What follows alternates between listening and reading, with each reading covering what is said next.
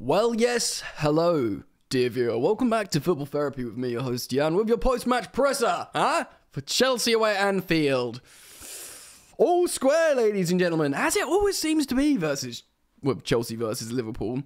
I think, last two games last season were a draw, and I think the last three meetings were 0-0. So is this the fourth 0-0 in a row, including the cup finals with extra time, having no goals scored? So they just don't score against each other. It's not for the want of trying.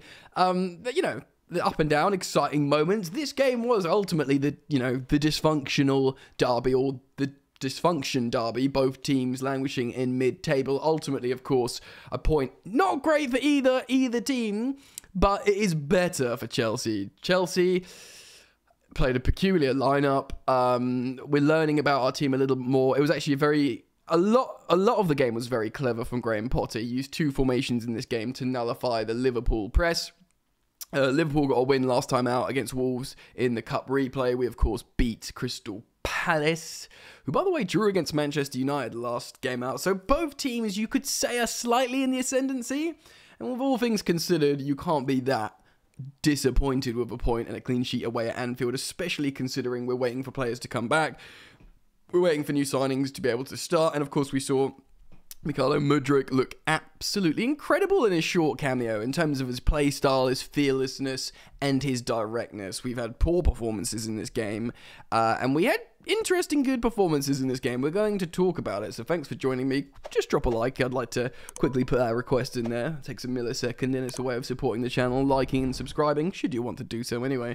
And I'm always very, very keen to read your comments about, transfer news, subject matter, or indeed football matches. So Jurgen Klopp played a 4-3-3 like he is always inclined to do. And we sort of played a 4-2-3-1 / 3-4-2-1. It depends where the Liverpool had the ball on the pitch. A lot of the time it was sort of 4-3-3 with Hall in the midfield.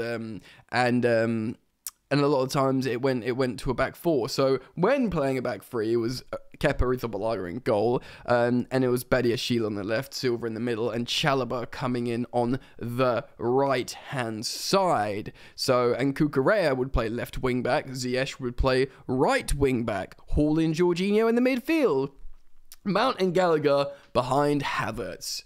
Not the most goal-scoring offensive front three you'll ever hear in your life.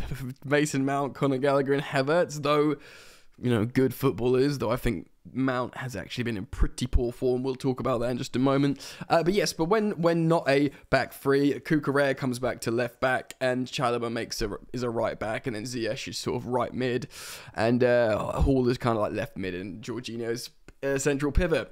Very, very interesting. I did like the fact how we relatively seamlessly switched formations throughout this game, because we've had, for the first time in maybe the first time in Graham Potter's Chelsea career, an entire week, or maybe after the World Cup, but certainly one of the rare instances where he had a week to prepare for a game. Liverpool away at Anfield, of course, is a big game. We actually had the majority of possession, just over 52% away at Anfield. We had a better pass success. We won more aerials. Despite having more of the ball, we actually made more tackles as well, which shows we're getting stuck in.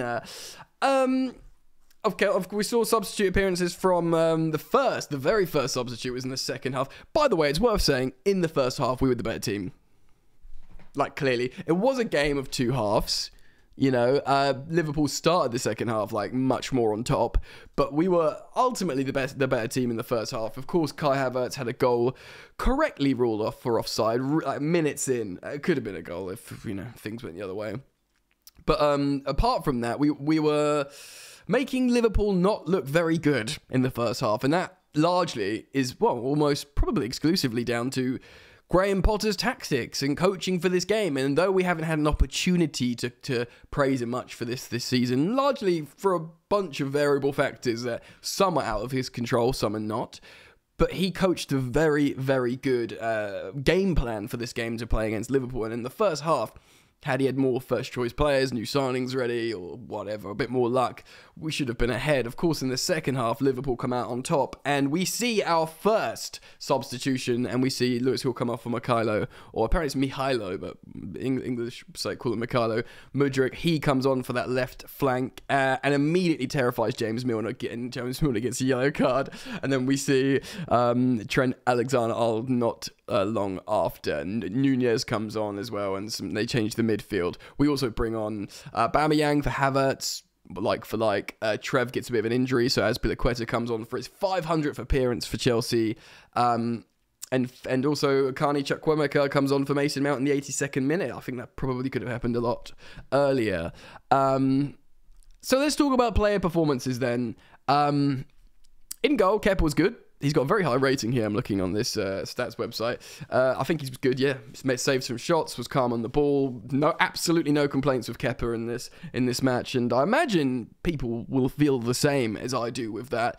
Let me know in the comment section. In terms of defenders, very pleased with the centre backs. Benoit Badiashile looks like he's been with us forever. I just realised there's got an issue with my green screen here. I don't know why that's happening. Aperture's messed up a little bit. Yeah, I'm not actually in a press conference room. What is happening? Sorry if that's really annoying. I'll make sure it's fixed for the next game. But yeah, very, very pleased. Game video, my brain is scrambled. Benoit Badiashile, very impressive. He looks calm. He looks like he's not perfect, but he's relatively seamlessly just dropped in. And if I was Kalidou Koulibaly, I would be very, very worried and expecting probably a transfer in the summer in terms of just this guy's 21 and looks like he's going to lock down the left centre-back role. And when Thiago Silva's not playing, it's probably going to be Wesley Fofana when he returns. Thiago Silva, imperious, evergreen on the BT coverage. He won man of the match. I think deservedly as well. Just incredible. I said after the first half, both centre-backs and Hakim Ziyech have impressed me. Chalobah was okay. Cucurella was much better. He obviously had been benched for Lewis Hall at left back for a long while, but this was an opportunity for both of them to start and play together. Of course, Hall playing his preferred role in the midfield. So very, very pleased with Cucurella in terms of how much better he was in this game. Away at Anfield as well, to be dropped back in after your coach and Graham Potter's saying, like, yeah, he's not been in the greatest form, but just drops him in at Anfield. Do you know what I mean? It was good. Ziyech, very, very good, especially in that first half and certain parts of the second half. He's just that guy who plays the creative passes from deep. We don't have anyone else that does that. So, maybe Thiago Silva, but it's not really his job as a centre-back. Jorginho is more metronomic, but Ziyech played a lot of perfect crosses in the box. Of course, he got the assist for the winner the last time out. He put a few perfect balls in. One that Havertz he sort of ruined it. And it's a shame because Havertz started the game so well. We'll move our way up to forward. So Jorginho, it wasn't his type of game, is the commentary correctly highlighted. It wasn't like when you put your foot on the ball and get a lot of touches. It was manic. Neither team had won the midfield very well. It was chaotic, and that doesn't really suit Jorginho. But despite all that, I think he still played pretty well. Yes, Ziyech is very good. I thought he was. Lewis Hall made a few mistakes, a couple high profile. But I'm not going to criticise him because he's an 18-year-old who's played multiple positions for Chelsea. And when this young lad irons out said mistakes, he looks like a real, real good player and is confident. And that's probably why he makes mistakes, because he's confident to try perhaps more risky and brave manoeuvres and passes. And, he gets caught in possession a little bit. Yeah, but you'd be silly to criticise him for that because he's a teenager and he's been just dropped into the first team in these massive games. So he will develop, and it's okay to highlight, but not to criticise, I think. Now, Conor Gallagher, I don't think he was particularly good in the first half. When he moved further up in the second half and he was playing and combining with Mykhailo Mudryk, he was so much better. And in fact, after the devastatingly worrying early stages of the second half when Liverpool just absolutely sat on Chelsea, when we got back into the game, Mudryk was a massive part of that, but also Gallagher going further up and playing in like a sort of number 10, it was much better. It's because he can run around, press and stick a tackle in that people play him deeper, but he's really effective in the final third sometimes. I'm not saying Gallagher's going to definitely be a Chelsea starter forever. You know, we've got Felix coming back. We've got, you know, other forwards that we're signing. So I can't say for sure. He may just play his way into the team, but he is talented, Conor Gallagher. Like Mason Mount, we're going to talk about him in a minute. But he, in this particular game, was very effective in the second half when he was moved further up the pitch. Kai Havertz, good. I tweeted out early doors in the first half that I think Potter's actually developing his game to be a really much more useful forward. He's not this goal-scoring monster, and he said it himself the other day. It's totally true. He's not, but he was good, man. Like, even like not the offside goal, his movement. The Liverpool centre-backs didn't know what to do with him because they didn't know where he was going, where he was going, what he was doing, and I feel like he was useful. He did mess up a couple of chances. He can still get a lot better. I'm hoping he will. I hope this is like a progressive trend where Kai Havertz. Sorry, I'm looking at this green screen glitch and it's really annoying me. Maybe that's better. Have I fixed it? Maybe.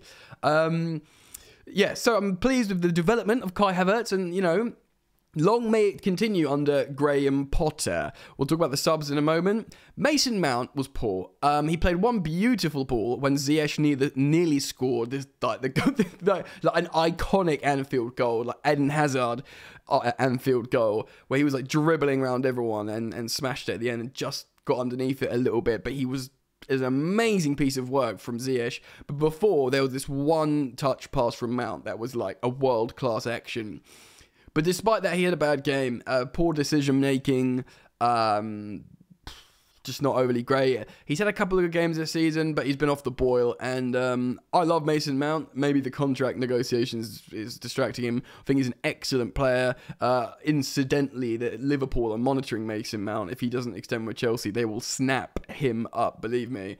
And we would hate, well, I would hate that. But despite all that, I feel like he needs to ride the bench a little bit, sort his contract out, get his head back in the game. Graham Potter loves him, we know that. I think he was poor in this game. And I think in place of Mason Mount, we should see a bit more Carney Chukwuemeka, because he's physical. He seemingly combined really well with Mudryk in that final third. He obviously slipped over in the end, but we could have probably scored a winner.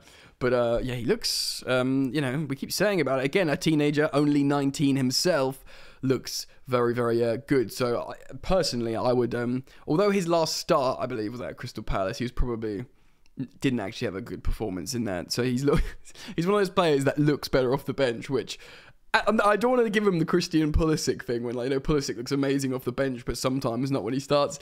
I don't want to say that about Chukwuemeka so early in his Chelsea career, and hope not. But I think because of his sub appearances, even though his last start wasn't great, I would start him certainly over Mason Mount for a few games.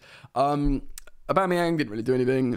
Azpilicueta, good for his 500th appearance. El Capitan, and let's be real, Azpilicueta has been quite poor recently, so to come off the bench and play calmly, make a couple of good blocks, chest it back to Kepa, really, you know, showing his experience, very good, very pleased with Azpilicueta. So Aubameyang didn't do much. We've spoken about Chukwuemeka, looking good, but for me, the man of the moment in terms of something to nail our colours to the mast into in terms of excitement is microphones up. Are we going to put the microphones up? No, that's like and subscribe. Then hold on, the microphones. Guys, press. Here we are. Welcome to the press room. Mykhailo Mudryk, Eden Hazard regen. In terms of confidence with the ball at his feet and just being very fast. I'm just excited. Put the microphones down. So basically, Hazard was really explosive in the first couple of yards. Mudryk looks like that as well, but Mudryk, of course, clocks his top speed is profound. He's literally just turned 22, like, but days ago. And most importantly, he looks hella confident. He looks hella confident in himself, not reliant on players around him. If you're there to combine, he looks like he will be able to combine, like a few touches with Conor Gallagher. Incidentally, like the two English sort of attacking midfielders, Chukwuemeka and Conor Gallagher, he looked like he combined with them very, very well. It makes you lick your lips about when Joao Felix comes into the team and combines with Mykhailo Mudryk. It makes you think when those two start connecting in the final third, we're going to see some seriously exciting and scintillating offensive football. So, for a 0-0, I actually extracted a lot out of this game. So, I'll be very keen to learn what you think. Remember to comment all your thoughts on the game and the players down below. Thank you for dropping a like. Subscribe if you're new. It's still the January transfer window and there's stories. So, turn the bell on when you subscribe. I look forward to seeing you guys very soon. I love you lots. I do.